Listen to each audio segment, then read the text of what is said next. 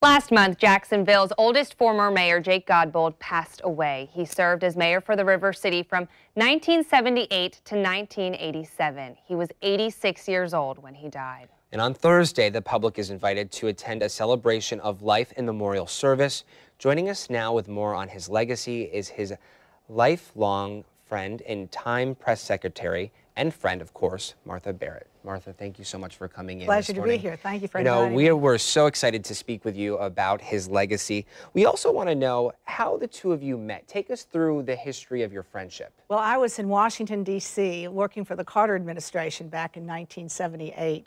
And I had read that Jake Godbold was going to become mayor because Mayor Tansler was resigning to run for governor. So Jake automatically became mayor.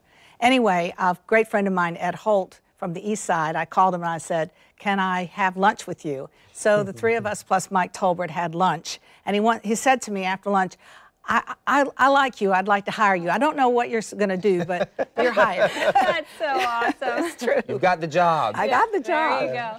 And for those of us who don't know him, what was he like? He was wonderful. He's lots of fun, very hard, tough. Don't think that he was easy to work with. I mean, it was wonderful, but you knew you had to work and work hard. And when you did, he really appreciated it. He was lots of fun, though. He had a great sense of humor, but he really loved the city. And all he wanted was the best quality of life for all of our citizens. And it was really very obvious the way he loved Jacksonville. I never had the opportunity or the pleasure of meeting the mayor, but I will tell you this. I've met several people throughout this community who have. Yes. Of all walks of life. Mm-hmm.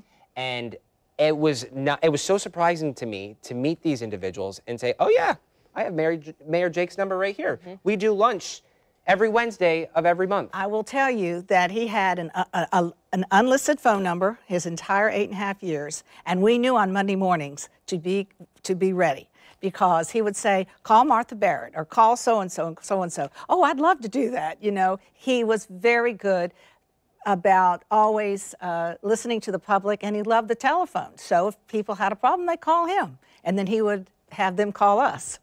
And that's not something you hear within politics or leaders today. No. Sure. Well, and we've heard all of these stories over the past few weeks. He was so involved in this community and making changes that really mattered to people in the community. Yeah. What were some of the most notable ones that you can recall? Well, I think one of the most interesting one was a partnership with the Chamber of Commerce. They walked in right after his election in '79, and they said, you know, Mr. Mayor, none of us were for you. So you could really all you could do is kiss babies and really kick us the whole next 4 years. He said, oh no, I don't hold grudges. You're going to be my partners. And because my part in life is to have a better quality of life for all of our citizens, jobs. You have that situation. I want to be your partner, and you'll be my partner. Now, that was the kind of person. He never held a grudge. And that was a huge reason that he was so successful.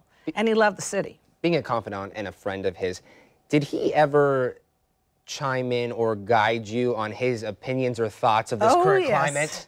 Oh, yes. Well, one of the funniest things, he also, you don't remember this, but back in the 80s, it was white stockings were popular for women. And I wore them one day, and he literally stopped in the hall and said, Marty, are you a nurse? You know, he said, they look terrible on you. I mean, it was very, you know, he would let you know exactly what he thought, not only how you dress, but it was just that way. Oh, I love that. Had a good sense of humor. He did. Yeah. What will you miss the most? Oh, his phone calls. You know, he was always calling people, and all of his friends know that. I mean, he would call about if someone's son was hurt or if you weren't feeling well, and when he was mayor, he'd call me at 2 or 3 in the morning if he had an idea, and I got to a point where I could write it down and go back to bed.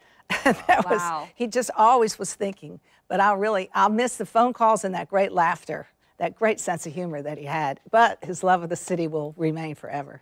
Absolutely. It certainly will. Well, Martha, we thank you so much for coming in on a Sunday morning and speaking with you. An honor. Thank you. Thank you very much. Again, the memorial service will be this Thursday, February 20th at the Prime Osborne Convention Center. The service will begin at 10 o'clock, and everyone is invited to attend.